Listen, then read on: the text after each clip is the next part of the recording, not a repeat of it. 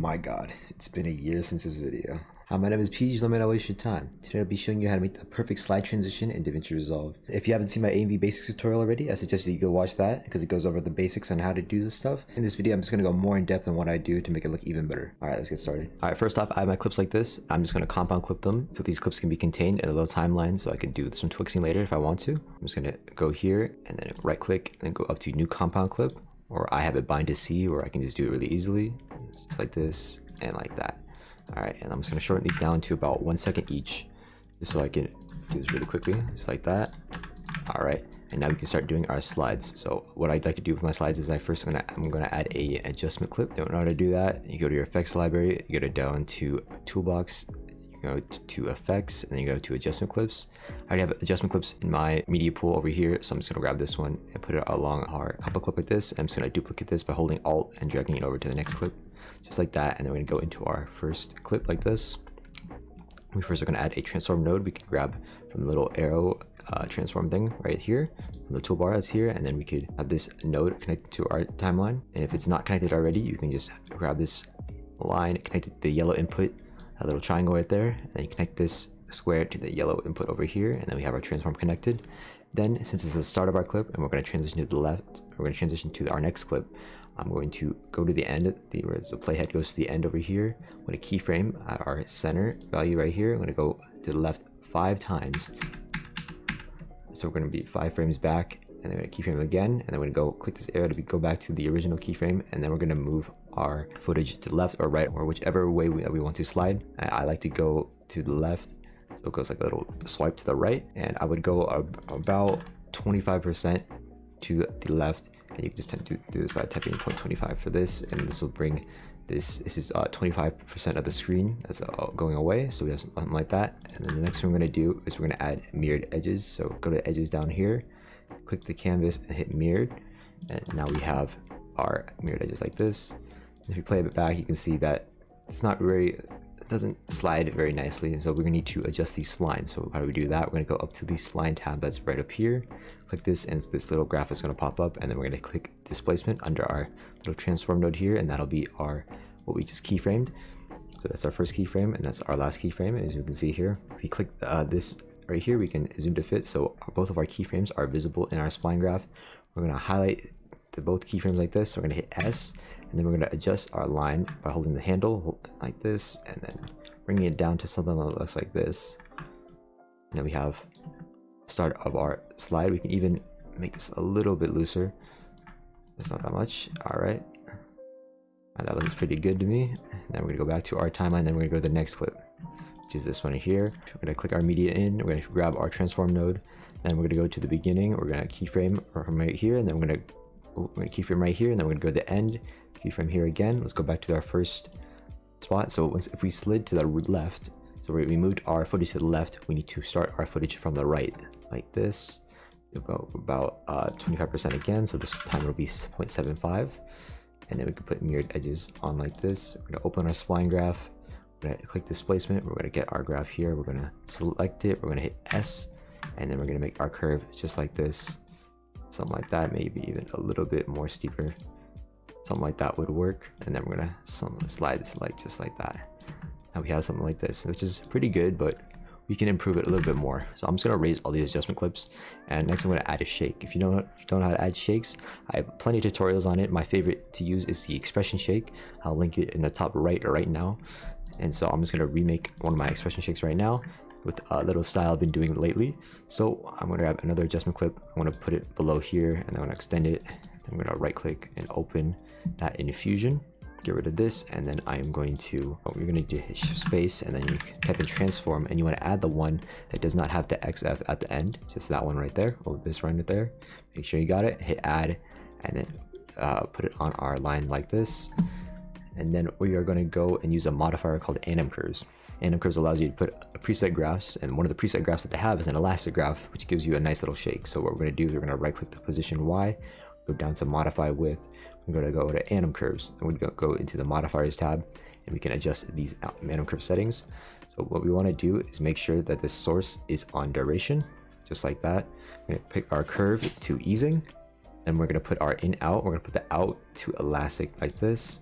And if we play it back, you can see This is how our shake is. So the way that our anim curves works is that the offset is usually what our value is going to be at our first frame. So first frame is at 0, and then you can see that everything is normal because for this value to in the middle will be 0, and then the scale will be what amount of numbers are going to be added to the offset. So at the end it's going to add 0.5, and then we'll end up at a value of 0.5, just like that. So if we want the shake to end up in the middle, and to offset this by the same amount up here but in the negative.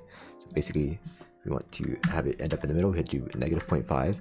So it's going to start at a value of negative 0.5, and then it's going to scale up by 0.5, and that will end up with 0 because you have negative 0.5 plus 0.5, and that equals 0. So as you can see, we have something like this, and it will end up at 0.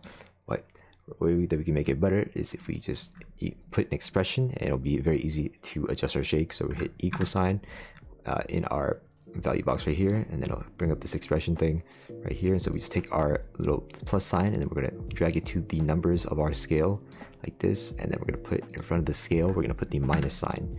So now it's going to take that value and it's going to be negative. So however we adjust our scale, it'll end up at 0 every single time. So the way I'm going to put the strength I'm going to put my shake at is going to be 0.05 for this one, and it just has a little scale like that, and then we can adjust our time scale in order to adjust our speed. So right now it's pretty fast, and if we adjust our time speed down to 0.25, that's where I've been putting it recently, and you can see how looser our scale is. I might raise it up a little bit right here to like 0.35, but you can see it's much slower compared to having it at 1, which would be like that. So let's keep it at 0.35. And if you want to see the actual graph for our anim curve, you can go to our spline graph, and then we could click the position Y. Don't hit the lookup, hit the position Y, and hit Control to fit, and you can see our actual spline graph like this. And so if we adjust this value to this, you can see there's a lot more waves that the shake needs to go to. But if we put it down to our 3.5, it only has to do a couple until it hits the end of our wave over here. So that is how you use anim curves, and this is the shake that I like to do recently. So all right, now we have something like this, and then we're just going to duplicate this shake so it goes over here as well. But now that looks pretty good. I like the motion of that. So another thing we can add is a blur. So if you don't know how to add a blur, I have a tutorial. I'll link it up here as well. That's where I get my special blur that I'm going to use and show you, which is the defocus gamma. So I'm going to add another adjustment clip, and this is already about 12 frames long. So I'm going to shorten it to about, let's go 8 frames. That could be good. We're going to open this in the Fusion page. Make sure we click this, right click, and then open in Fusion. All right, here we go. And then we're gonna shift space at a defocus gamma. If you don't have defocus gamma, you don't want to get it, you can use the defocus node. It'll have similar controls. And so what we're gonna do is we're gonna keyframe our defocus size like this. We're gonna bring it up all the way to 10, and then at the end we're gonna click the keyframe here, and then we're gonna bring it down to 0. Then we're gonna bring up this image gamma to, instead of 5, we're gonna put 6.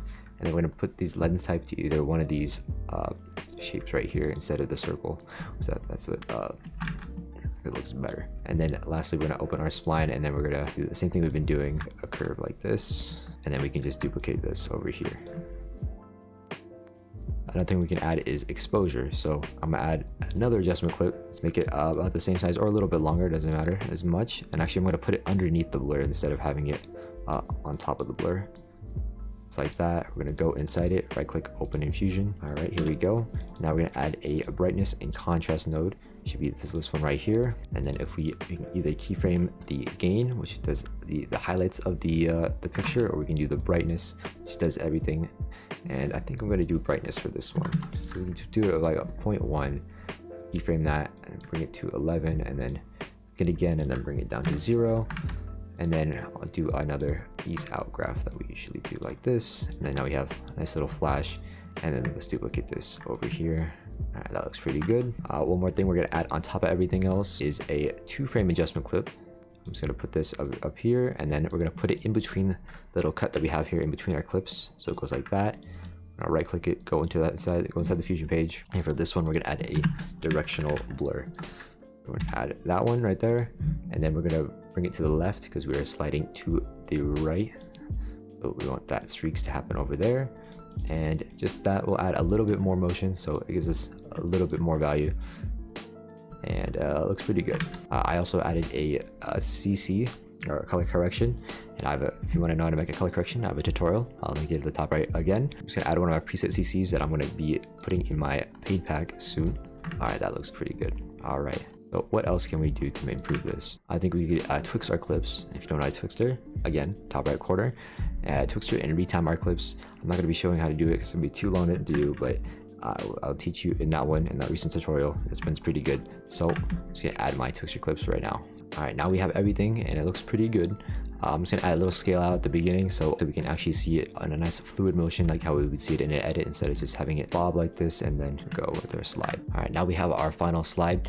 You can see that we might have a little bit of motion tile because of our shake, and that could be fixed very easily just by zooming into the clip, just zooming in on one of our transform nodes just a tad bit, and so it will avoid showing all that motion tile that we usually are trying to avoid showing, just like that. And yeah, that should be everything in our slide transition. And this is what I think looks the best when doing a perfect slide. Before I go, I'd like to discuss when I would usually use a slide transition. It's usually either if it makes sense in the scene or if it helps to build the atmosphere, so like you know where things are in the scene. I use the slides over here in order to go in the same direction, as well as when you're reading the text, it's easier to go from left to right instead of from right to left when you're reading. And then also this one helps build atmosphere. So these are two separate scenes, and I just stitch them together so it looks like it makes sense why he should be pointing to the right with a gun, because he's over here. All right, for this next one, I just slid to the right because he is on the right side, and then I slid to the left because she's on the left side. And what's cool about this one is that just because I showed a tad bit of motion tile, but it kind of blends into her being there in the next scene. As I found out when it's going frame by frame, I thought it was pretty cool because it's kind of a little bit of a match cut, and that's just why it just goes a little bit so smooth to me anyway. And then for this one, we have to build the scene again, just her go to the right side, and then if you go to the left, he is also standing there, and it just makes sense why you would slide between those scenes. Here I have a slide, and she's like already looking to this side where the slide is coming from, so I thought that would look pretty good. We have a zoom out here, and then now he's already looking towards this side, and then we could slide over here, and then it goes to Lloyd that's over here, and he's looking at her on the left side, and then we have another scene that's looking at Euro on the left side, so that just makes sense to go left and then right. And then for this one, we have a zoom out, and then all the momentum in the movement in the footage is going to the right side, so I might as well move everything to the right, so it's like it's pushing and it just guides everything to the right. It just flows very, very nicely. Here I do a slide over here. He's looking to the right and he's pointing also to the right, so it's kind of like mentally guiding your eyes to look towards the right side. And then when we go slide to the right, we see that Itsuki is over there. But yeah, those are some examples of when to use a slide. If any more questions or suggestions on what I should do in the future, please let me know down below in the comment section. If you'd like to join the Resolve AMV community Discord server, there's a link in the description, as well as my own server if you'd like to join. And with that, subscribe and have a good day.